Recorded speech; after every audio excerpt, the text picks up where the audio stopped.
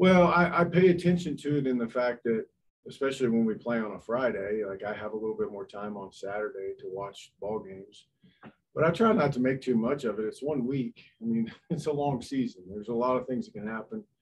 Um, you know, about who everybody's in a rush to judgment about how good or bad anybody is. And the bottom line is, with maybe one or two exceptions across the country, we're all figuring it out. And so I watched it and enjoyed it, but I would stop short of waving the banner for or against any team right now. There's a lot of football to be played.